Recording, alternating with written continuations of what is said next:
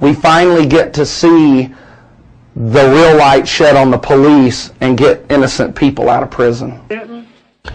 Odessa police raid what they believe is a drug-infested house, only to find a shocking surprise.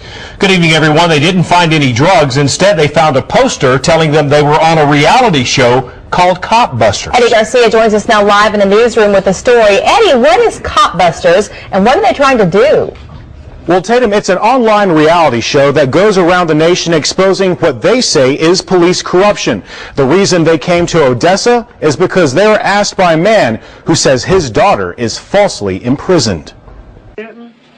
Video cameras, plants masquerading as drugs, and a message are what police found while serving a search warrant today. The best equipment known to man is what Cop Busters has, and we're going to continue going across America busting these cops. The reality show team out of Austin has been setting up the fake drug den for 6 months, going through painstaking methods to keep it a secret. We had to use encrypted emails. We had to use Walmart blow-up cell phones in case our phones were tapped. But why all the trouble? Get Yolanda Madden out of prison. In 2005, Odessa woman Yolanda Madden was convicted of possession of marijuana with the intent to distribute. Now she's serving a 7-year prison sentence. I can prove absolutely without a doubt she's innocent.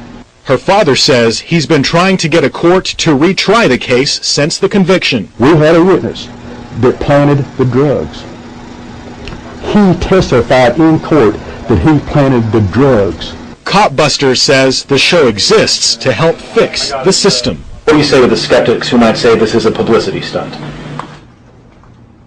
Watch our TV show, Cop Busters, and see the proof to prove they've got crooked cops here. You may be interested to know that Cooper himself is a former police officer here locally.